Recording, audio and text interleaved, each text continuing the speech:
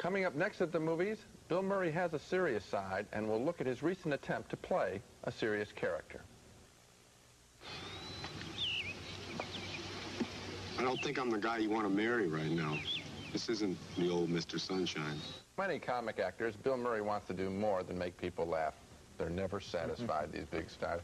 Jerry Lewis has wanted to be a serious actor for a long time, and he did a good job in The King of Comedy. Jackie Gleason was really superb in the drama The Hustler, and of course, Charlie Chaplin himself, the master, got serious toward the end of his career, too. And Bill Murray is trying to follow in their footsteps, and he doesn't want to play silly roles. So, in 1980, he made his first stab at a somewhat serious role, playing countercultural journalist Hunter S. Thompson in the political comedy Where the Buffalo Roam. Murray was okay, but the tone of the movie was wildly uneven, and we were never sure what kind of story this was supposed to be, comedy or political. It didn't have the confidence to be totally serious. Then Bill Murray got a little bit more serious. With Tootsie, he wasn't playing goofy Bill Murray. He was just doing a straight standard role with some good lines. That worked very, very well. He took the role without credit, another clever move, but he got a lot of credit because everyone noticed it was Bill Murray. Much more recently, using the clout of his participation in Ghostbusters as sort of a club, Bill Murray was able to do his first fully realized dramatic role in The Razor's Edge, playing a disillusioned young man trying to find out nothing less than the meaning of life. I enjoyed the film more as a study of what it means to be a good friend, and Bill Murray's character turns out to be a very dear friend of an unhappy woman in this film, played by Teresa Russell. There are tinges of the comic Bill Murray in this scene, but that works too, because who says everybody in a serious movie has to be serious all the time? Here. I have these printed out for you. Your poems.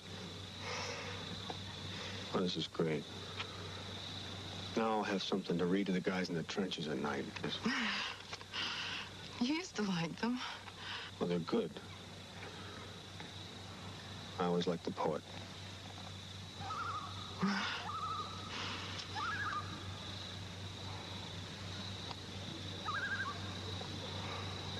I'm gonna miss you.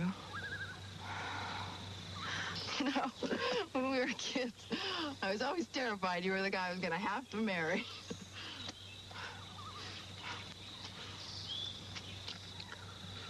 But you just couldn't control yourself, could you? No. Oh, Bob. Oh, Bob, don't. Oh, Bob, don't. Stop. Whatever you do, Bob, don't.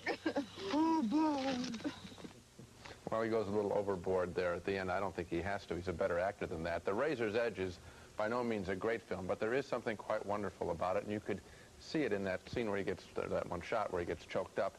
And what you can see there is the innate sweetness of Bill Murray that comes across at almost every moment in this story. He can act all right, but frankly, he's best when he just seems to be himself, his relaxed self, trying to do the right thing or the funny thing. He's a good person, and we see that, and that carries him a long way in the movies, I think.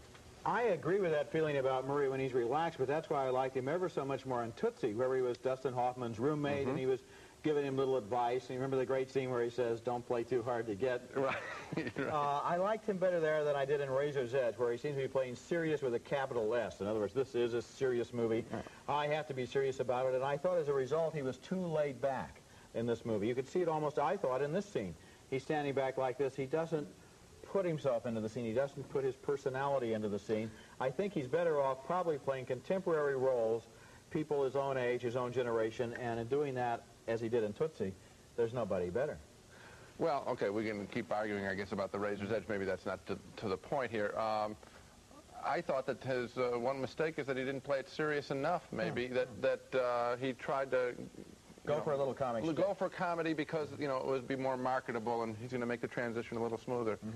At any rate. I think you're right about one thing, though, and that is his sweetness. He is such a nice person, innately almost, on screen, that even when he's mean, it doesn't really matter because we know he doesn't really mean it. You know, we were asking earlier if he is right in trying to have a serious career, and of course, that's what he wants to do, be serious as well as funny. That's okay, but there are a lot of serious actors, and they are also very serious, and it is so hard to be funny, and it's even harder to be funny when you're not doing it with cheap laughs and cheap shots, but doing it with wit and with intelligence and with warmth, as Murray can do. It's so hard to do. He does it so well. Yeah, even though I like The Razor's Edge, given my druthers, I'm with you. I'd rather see him keep on doing comedies. not necessarily summer camp teenage comedies, more comedies of a guy in his late 30s. I think that's what he is right now. And why not grow old with Bill Murray and have him grow and be funny?